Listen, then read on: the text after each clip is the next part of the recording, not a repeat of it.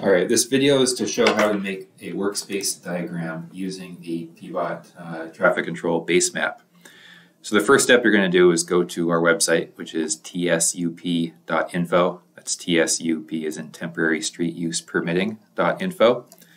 And if you scroll down to the table of contents section under the picture, you want to pick the traffic control option. And when you click on that, it takes you to that section of our web page. This describes a little bit about the difference between a traffic control plan and a workspace diagram. In this video, we're just going to show how to make a workspace diagram. The main difference is the workspace diagram doesn't show all the traffic control signage. It purely shows the area of the right-of-way that you're going to close. We have a flowchart also on this website that shows you the difference between the two, and it walks you through which one you need for your particular scenario.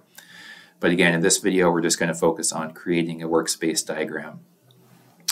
So what you want to do is open the PBOT base map, which is linked to here on our website.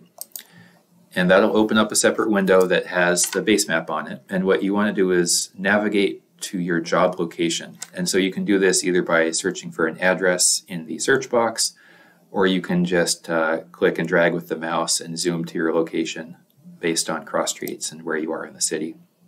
You want to zoom in close enough to where you can see some level of detail for the portion of right-of-way that you're going to be using.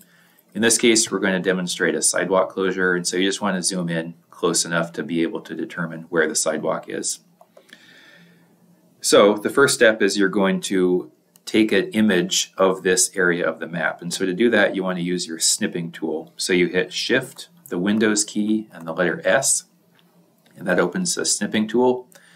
And then you can just click and then drag a box over the section of the map that you're interested in. So here again, we're just using the sidewalk on the south side of the street here. So once we drag that, it basically saved that image to our clipboard. And so now we can switch over to Adobe Acrobat. And then you go to the File menu and Create, and then pick Create from Clipboard.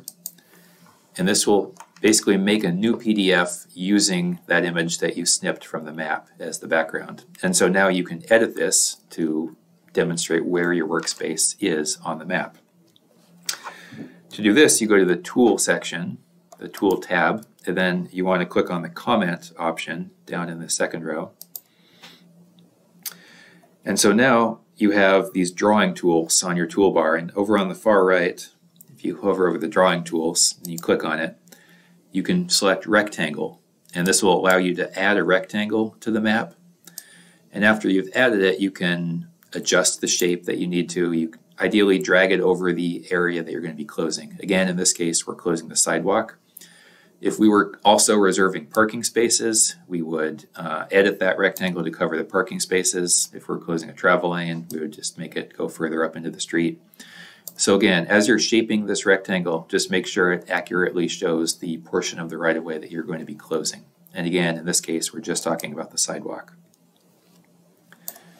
So now that we've got that workspace indicated, the next step is to add the dimensions. And so this is just to make it clear the length and width of sidewalk that you're going to be closing. So we'll demonstrate how to show the length on here with arrows and text. And so again, it's that same Drawing Tools button, and you select arrows.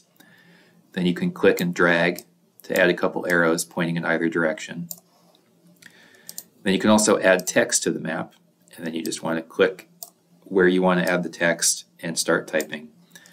And it will allow you to type in the length.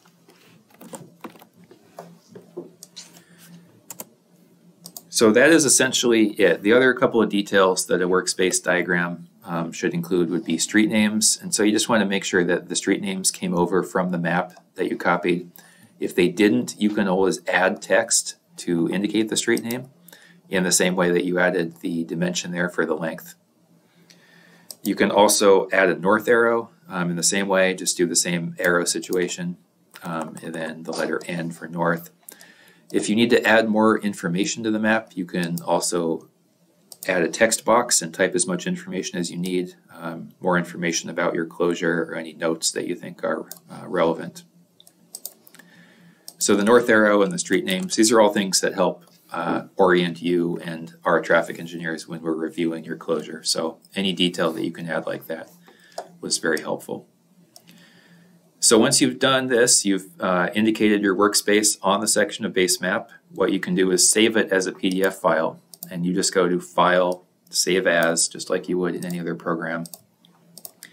And you want to save it somewhere on your computer where you can find it later, because when you submit your permit application, you need to upload this file onto our website with the permit application.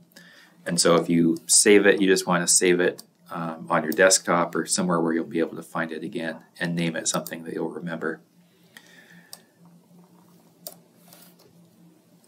And that is the basics for how to make a workspace diagram. Thank you for watching.